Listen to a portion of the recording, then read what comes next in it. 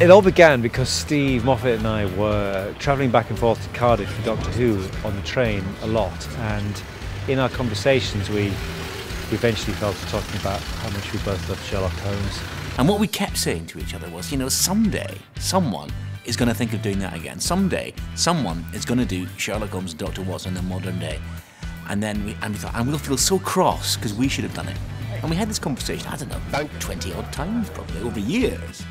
And we just thought, you know, we should just do this now, do it in the modern day. In fact, Steve said, you know, someone's going to do that. And we thought maybe we should do it. Throughout the process, we've discovered sort of accidental but perfect parallels between the Victorian era and the era of now, as far as Sherlock Holmes and Dr. Watson are concerned.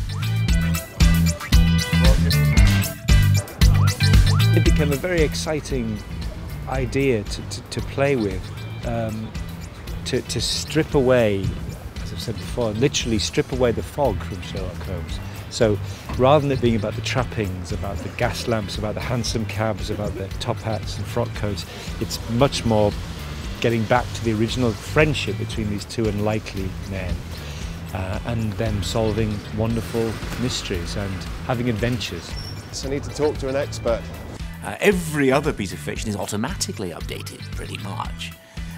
But Sherlock Holmes is become in the Victorian era. Now, that makes a certain amount of sense. The fact is, the detective stories, the racy, exciting, humorous, gutsy adventures, there's nothing about them that's especially Victorian.